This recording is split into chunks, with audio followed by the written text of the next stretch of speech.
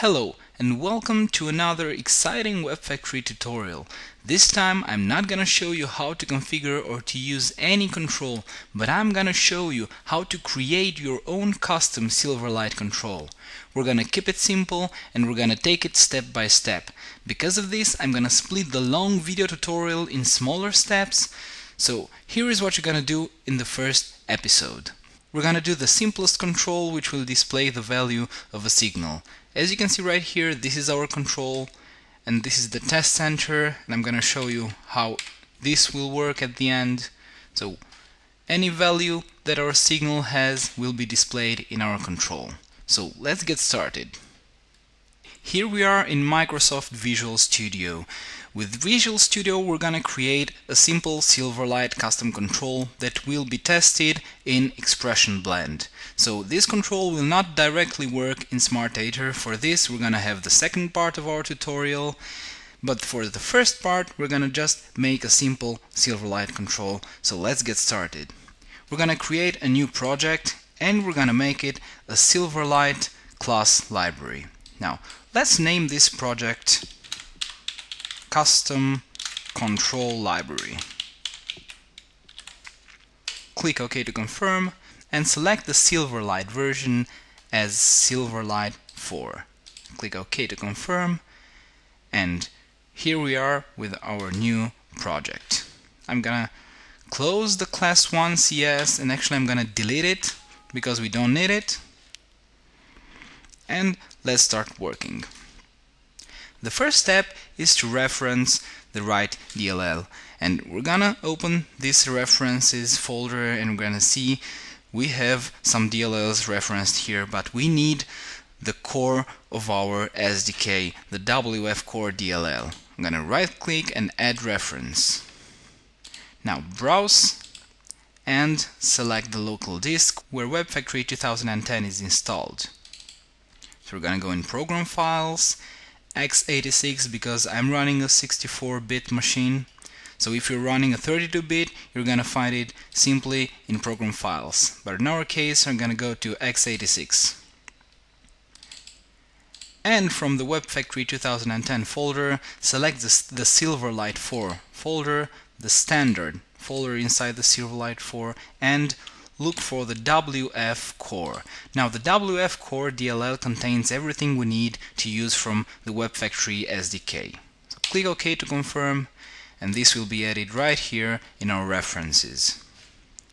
So the next step is adding a Silverlight templated control. So we're going to right click on our project, add new item, select Silverlight, and we have right over here Silverlight templated control. Now let's name this templated control SignalValueOutput, because this is what our control will do. So SignalValueOutput it is. Click Add to confirm, and here we have our SignalValueOutput.cs and the Generic.xaml, which is automatically created. Now let's head into the Generic.xaml for now and see what's inside. Now the Generic.xaml has the standard XAML layout already defined, so we're gonna use this and we're gonna add our own XAML. So for this simple control we only need one single element, and this element will be a text block named value display. We now have our text block, and this is the only XAML element we're gonna use actually. Now what is very important is to make sure that we have the namespace correct and the local target type. Back in the source code, the first thing we need to do is add another using, and our next using, it's gonna be WF Silverlight core, which comes from the WF core DLL we have referenced a few minutes ago. Now we can start coding our control. The first thing we're gonna do is declare the elements we're gonna use in our control. And we're gonna do it right over here above the constructor. And the elements we're gonna use are a text block named value display, a double named signal value, and the connector itself. Now the text block will actually display the value of the signal. The double named signal value will contain and display the value depending on the WEBfactory's culture. And the connector, well, we're going to use the connector to register to the culture and to register to the signal value changed, but everything on the proper time. The next thing we need to do is start working on our properties. And the first property we're going to use is the signal name property, which will actually allow the user to select the signal that will be used with our control. So you can see here our property will reside in the WEBfactory category and will be named signal name. Now we can set a default value for our property, and I'm gonna do it just to show you how it's done. I'm gonna write here set point 2. So this is gonna be the default signal which will be selected when the control will be placed on the surface of the page in expression blend. Moving on, we're gonna work on the second property, which is gonna be the object ID. Our property will reside again in the WEBfactory category and will be named object ID. And our third property for our control will be the signal prefix. Now, the signal prefix is gonna stay in the same category as the previous two properties, and it's gonna be named just like this, signal prefix. Now that we have our three properties ready, we're gonna see them in action later in design time, but for now we're gonna start focusing on our methods. To be able to focus on our methods, I'm gonna write some regions here so I can collapse the properties and never worry about them again. And as you can see, I'm writing region properties over here, and I'm gonna close the region right at the end of our properties. Now this way we can collapse the whole region and never worry about them at all. So far we have our elements defined, we have our connector defined, we have our constructor right over here, and our properties defined right over here. And the next thing we need to do is to try and get our value display element from the XAML. Remember, we have put it in the XAML right over here, and now we need to use it in the code. And for this, we're going to use the onApplyTemplate method. This onApplyTemplate method will allow us to get the value display text block from our XAML and initialize the connector. So let's go ahead and initialize the connector. Our initialize connector method will make sure that our connector is not initialized only in design time and not in runtime. We're gonna have a new instance of our connector, and this connector is gonna register to the SignalChanged handler and to the LanguageChanged handler. Now, before going forward, let's take a few steps back and look at our code and what we have so far. So we have our elements displayed, we have our constructor, our properties, and we have our onApplyTemplate. Our onApplyTemplate will allow us to get the value display text block when the control template is loaded and initialize the connector. When initializing the connector, we're gonna make sure that the connector will be initialized only at design time, and it will register to the SignalChanged handler and LanguageChanged handler. So let's go on with the SignalChanged handler.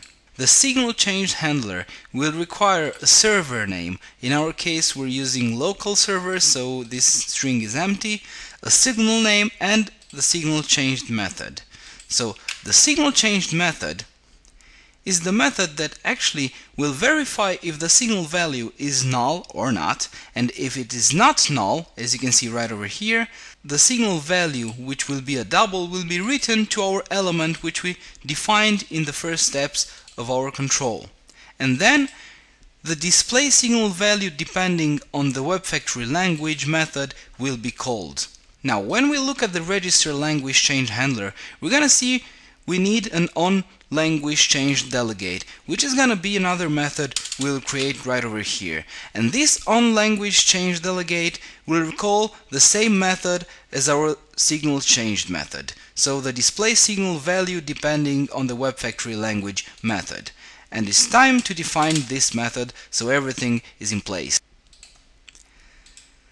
this display signal value depending on WEBfactory language method will verify the culture using the culture info cache and will write the value to our string regarding the culture.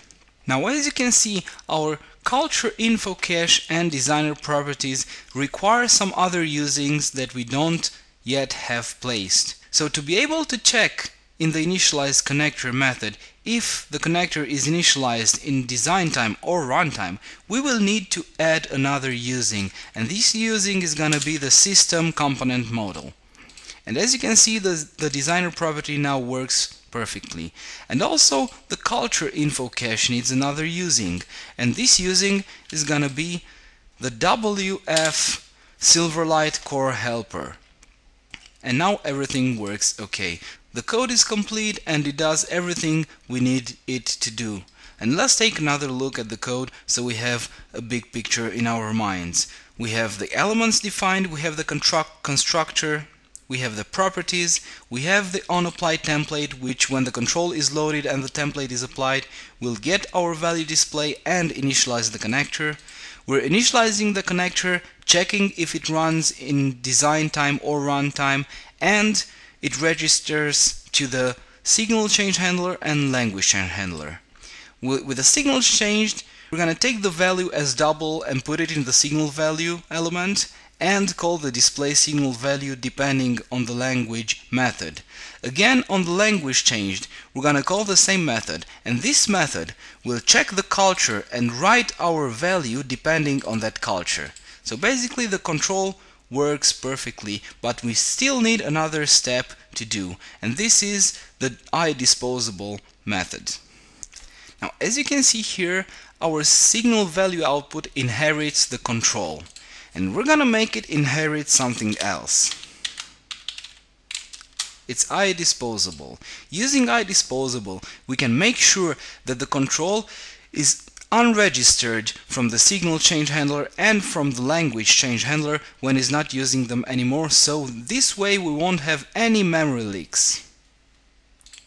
So we're gonna go to the bottom of our code over here and we're gonna place the iDisposable region. As you can see, it is a region, and this region will clean up our memory when using the connector. So the iDisposable does the following. It disposes the resources using the dispose connector method. The dispose connector method makes sure that the WF connector we have initialized on apply template right over here. It unregisters from the signal change handler and unregisters from the language change handler. And after this unregistering is done, the public method dispose is called, and this dispose method makes sure that we are disposing the connector only once.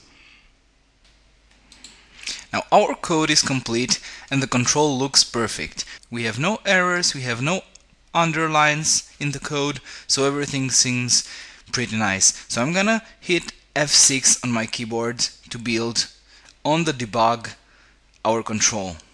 Now our control is built with success, as you can see here, and we have no error. So next we're gonna move on in Blend and test everything we have done. Now in Expression Blend we're gonna create a new project, and we're gonna make it a Silverlight application and website. I'm gonna click OK, and we need to reference the WF core and our own DLL. So in WEBfactory installation folder Silverlight 4 standard, you're gonna find the WF core just like we did in Visual Studio. Hit open to reference it, and the next DLL we need to reference is actually our control we just built.